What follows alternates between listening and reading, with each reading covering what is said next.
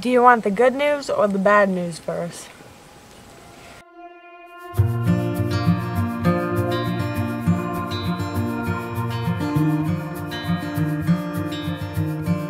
Close your eyes, get some rest.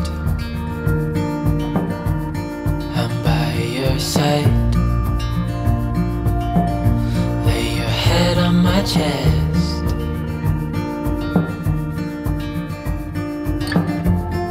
I know you've had a really bad day,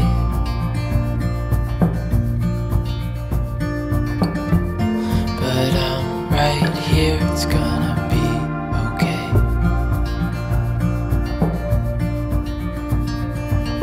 The world could fall down, it's gonna be okay. The sun could go out, we're gonna be okay. If all the blue skies fade to gray, we're gonna be okay.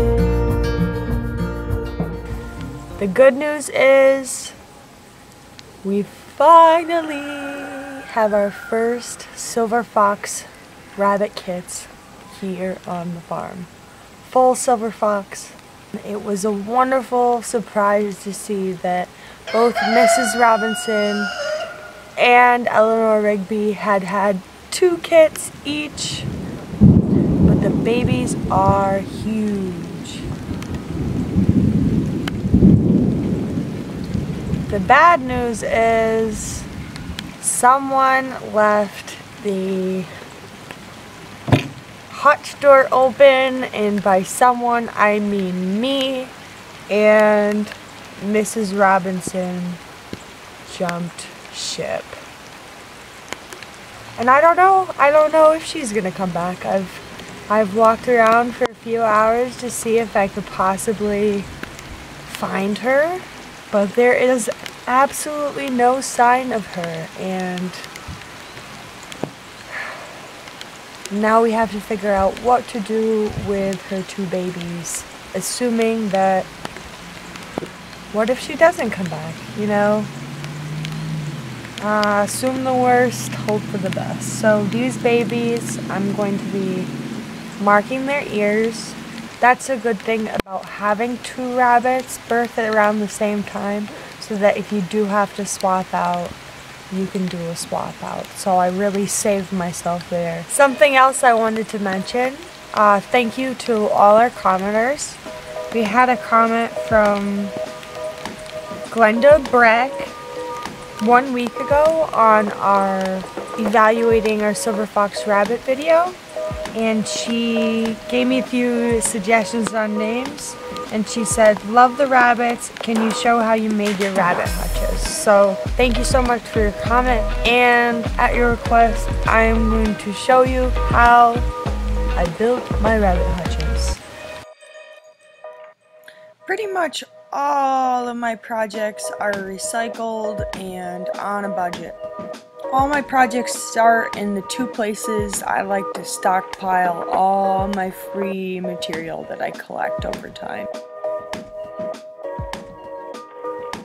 We may be very minimal when it comes to purchasing home goods, but anytime we see free gutters, tin, any sort of building material, that's something that we stockpile in order to save money over the long haul.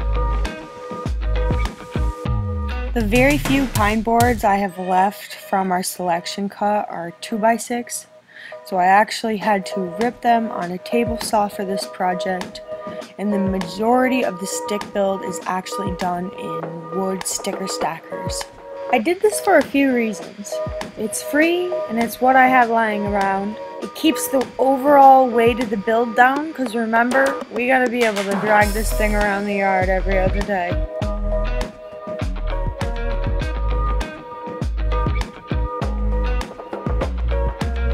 Also importantly, any wood that goes into this build needs to be edible. It needs to be untreated, because you can guarantee that the rabbits are going to nibble on it. Wire mesh is one thing I did have to buy for this project.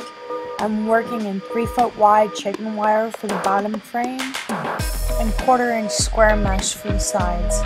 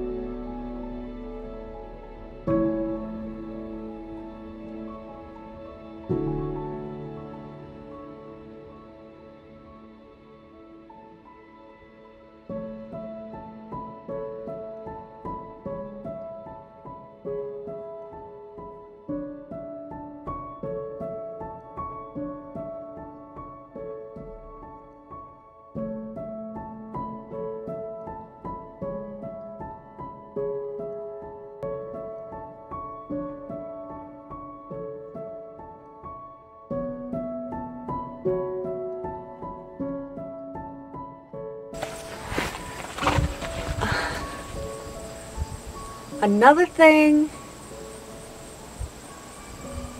that I've learned the very hardest way is that you should always make sure that your doors to the outside yard are big enough where you can fit through them if you have to reach the other side of the rabbit tractor.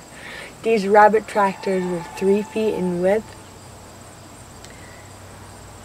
I guess I just might have some short arms, but there is one of these tractors that I built the door way too small. And I had a rabbit chiller on the complete opposite side, and I had to really get in there. Another thing is you want to make sure that if these are made for does at your farm, that you build the indoor area large enough to get a nest box in. Silver fox require a really large nest box. I am seeing that the babies are huge, and so are the mamas and their neck pillows, and they need a lot of room, so just make sure you build your nest box to fit in there. And the door is big enough to get the nest box through also. One design thing that I figured out early on is the piece of wood that actually divides the outdoor yard for the rabbit. I learned very quickly that that actually helps train the rabbit, and they actually, all 4 of them, depending on where I put that, they would poop in the area that was furthest away from their house. So if you made that a little bit smaller, they would poop in a smaller section of their outdoor hut, if that makes sense. Another tip that I have is very climate based. So you can see that I put the polycarbonate roofing on top of this. That can be a heat trap. Now, our summers here in NY are pretty short-lived. I honestly think that we've already made it through the hottest part of the summer, and we're now in the cool down. I put the polycarbonate in this design more based on fall, early spring, and going into winter weather for the rabbits, if there was still forage out on the ground.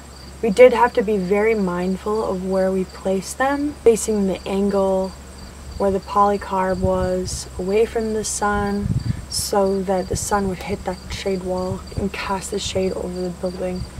But we also, at certain times, would have to always have them open, but be constantly running chillers, frozen water bottles to keep everyone cool. We do slate tile to keep everyone cool, and also be mindful to always place them in a shaded area with a little bit of breeze. Another part of this design I'd just like to point out is that the bottom was fenced with chicken wire. I do believe that weasels could get through chicken wire if they had time to dig under the main frame. Because of how often these are rotated when they do have rabbits in them, I'm not really all that worried of a weasel being able to mastermind that in a day and a half. I'm waiting to be proven wrong, knock on wood. The chicken wire was chosen because these are made so the rabbits do have access to that forage, but that they're not able to pull up the root structure and leave the ground completely bare. I still want the roots to be there in the ground. It's doing a really good job at that so far. My only and biggest complaint, and I think it's because we just passed through the main peak of our summer heat, is that we don't have a lot of shaded area to put them in. Now, I could run them through the woods, but then what would it be doing for me? They're not really clearing up where I need to be cleared. So it's a little bit of a trade-off trying to figure out where to place them. Also, if you're not using 2x2s and 1x1s like I ended up using in the end, my very first rabbit wheelbarrow I made was called the Tank, and she was about 100 pounds. And I got really strong moving her around the yard, and that's about the only good thing that happened with that. And so I learned to use 2x2s in smaller wood so that it still had enough structure but wasn't flimsy, and that the weight was so much lower. All in all, I believe that these are well under 50 pounds each. And keep in mind that they are 7 feet by 3 feet. So that is, you're giving your buns a lot of room. Oh my goodness.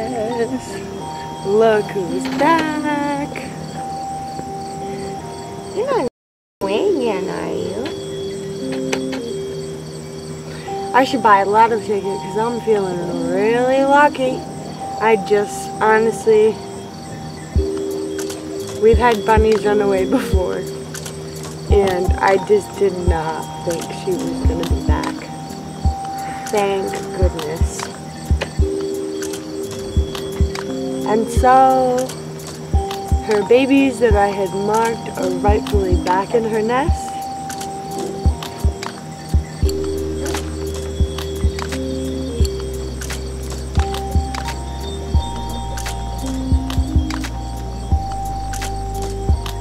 Let's give her a little tasty treat, just to let her know that we missed her a little bit.